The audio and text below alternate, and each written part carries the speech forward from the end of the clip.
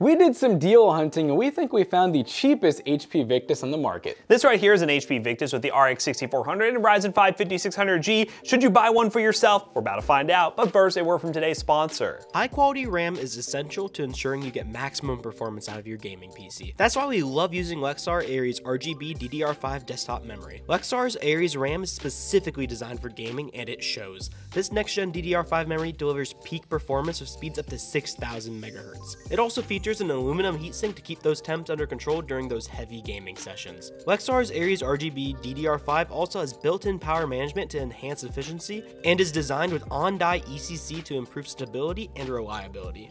If you're a hardcore gamer or PC enthusiast looking to experience superior performance, check out Lexar Aries RGB DDR5 desktop memory through the links in the description down below, and big thanks to Lexar for sponsoring today's video.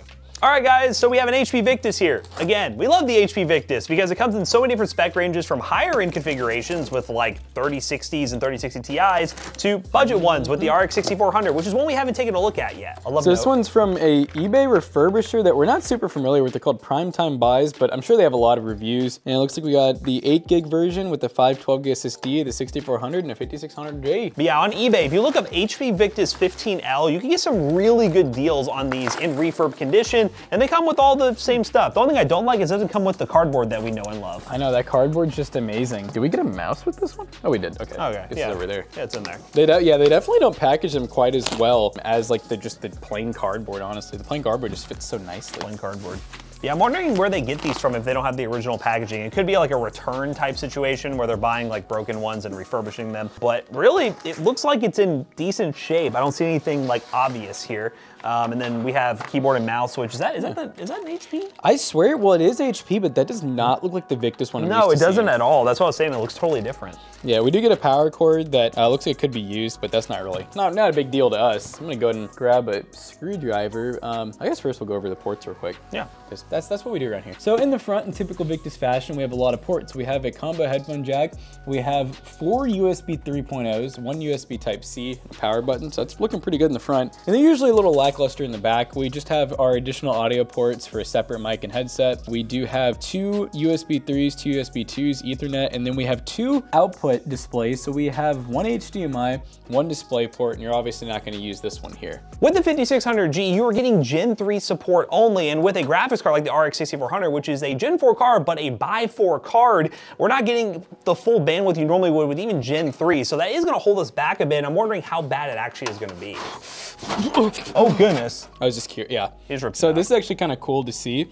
So this is a X16 physical lane, but then you notice how the actual pins only go to about here. So that is what X4 means. If it went halfway, it'd be X8, and if it went all the way, it's X16. So just a little fun experiment to show you guys, but it's weird seeing a 6400 in like such a basic R7 OEM 240 looking card. Yeah. And I also do notice, I wonder if maybe the card was refurbished because there's no anti-tamper stickers. Could be. And usually there'd be one, but I don't know, just things that we noticed. Yeah, that's something to consider. And also we do use these cards over at PCBros.tech, our PC selling business, in Optiplexes, and we notice the performance is still very good, even in a Gen 3 system like that. Oh, yeah. So I imagine with a higher end CPU like a 5600G, we'll just expect even better performance, even though it will still be limited a little bit compared to a Gen 4 system. So we have a 350 watt power supply. It's actually pretty respectable. And check this out, kind of upgradable. It actually comes with a single 6+2 pin, so up to an 8 pin. So you could put like a 6600 in here. It does only have 1 stick of Samsung RAM, 3200 megahertz, 8 gigs, a 512 gig NVMe, and then like Matt said, 5600G, 6-core 12 thread that is Gen 3 only technically, but I don't think we're gonna lose a whole lot of performance from that. I think this thing's gonna perform pretty well. For $400, I really can't complain too much, but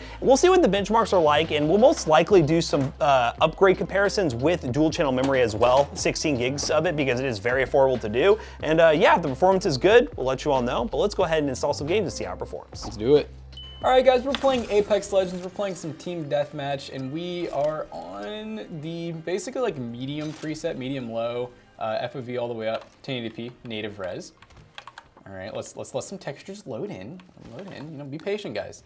Yeah, not too shabby. I mean, obviously with this system, we are going to be limited by the 6400. The 5600G can definitely handle a better GPU, and with these higher frame rates, it's working, but we're definitely noticing a little bit of stutter here and there. Yeah, a little bit of stutter, and I don't know, some of it could be contributed to the lack of Gen 4 support. I really wonder how much better or maybe the same it would be if we had Gen 4 support. It's true with the 6400. You are Gen 4 by 4, which can limit you. This entertaining McAllister. Yeah, it's like, that's how I did.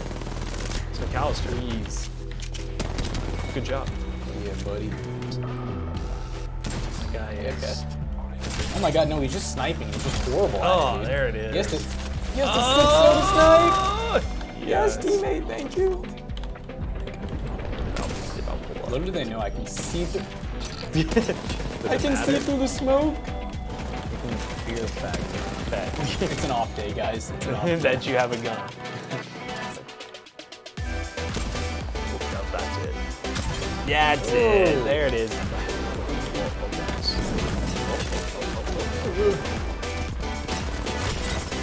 This guy's aim is worse than mine, surprisingly. Missiles. Oh! Is that the guy again? You think so? Yeah, it's the guy again. It's Nash. Kill him. Steve Nash? Don't punch me. Do not punch me. No! No! Suck. It's over. Yep. Hashtag blame teammates in Apex. Teammates in the PC, guys. It's its fault. No, I'm just playing. This PC is actually for the price is pretty impressive. It's definitely like a weird pairing that it doesn't really feel like it was meant to be, but I mean, it's not bad for the price though. Let's move on to the next game. All right, guys, we are now in Fortnite, and McAllister messed with my character. McAllister, why would you do that? Just kidding, I saw you do it. But we're running medium settings. We're running balanced TSR, and we're getting 80 to 90 FPS. Not too shabby so far. Really, we'll just gotta see, are the stutters gonna be a problem long term? We'll see once we drop for sure, but... What is the recoil on this gun? He knows how to build. He knows how to put up a wall. Ah! He's running away. God, I feel like people are coming after me. I'm in a bad position right now. I didn't mean to put these ice cubes on your feet? I think that's what that snow cone did. Ah! I guess shields? Okay. He's still there. E-grenade! Risky business. It was really risky, bad business. Let's go again, ladies and gentlemen. He doesn't have a weapon. He's fish bait. Shark bait. Yes. Yay! I got a kill. Ooh. Oh yeah, that's 2 kills on the board right now. But he's trolling. He's so bad. Ah! No! Oh my God! Oh. That was him. Look at it. There's the gun. No! Oh, they're like, hey, what's up? Complex Cake 4. What if they were actually the ones marking it this whole time? They were baiting. That'd be something. But yeah, Fortnite runs pretty good considering single channel memory. Somewhat, it is a budget GPU, and the limitation of Gen 3. I'm pretty happy with the performance. I think if you gotta be pretty happy with the performance, let's go ahead and stress this thing to its absolute limits, and then just talk about the value proposition of this PC. All right, guys, this HP Victus overall is a pretty good value. For the $400 price point, we definitely do recommend it, especially if you don't want to build your own PC. But if you do want to venture out and build your own, you could probably get something, I'd say comparable, maybe slightly better than this, but you are going to have to buy some used parts 100%. Yeah, that's the biggest thing. I mean, if you are comfortable already buying a used PC, because this is a refurb PC, then maybe if you're comfortable building a PC as well, you should dive into the used market and build something yourself, because this isn't like crazy good value, but it's at that value mark at the $400 price point that if someone's looking for a very easy PC that's kind of like the console of PCs, it's an easy stepping stone from getting from console to PC. The Victus is a really good, reliable option. You can definitely shop around for one of these things on eBay or buy it straight from HP. They have some good deals as well. Check the links down below. They will be filled links that will help us out. Let us know what you think of this Victus down below, and if there's any other PCs you want to see here on the channel, let us know in the comments. And as always, we hope you guys enjoyed today's video. If you did, check out our other 2 YouTube channels and also our twitch.tv/toastybros, and do not forget to like, comment, and subscribe. And we'll see you guys in the next one. So this gaming PC right here will be available at PCBros.tech with a 1-year warranty. Forget that 30-day eBay warranty. We go ahead and just add another year on there for you guys. Because we're crazy and we don't like money. Just kidding. PCBros.tech, use code ToastyBros if you want to check out and save 2% because again, we just don't like money. See you guys later. Goodbye. Peace out.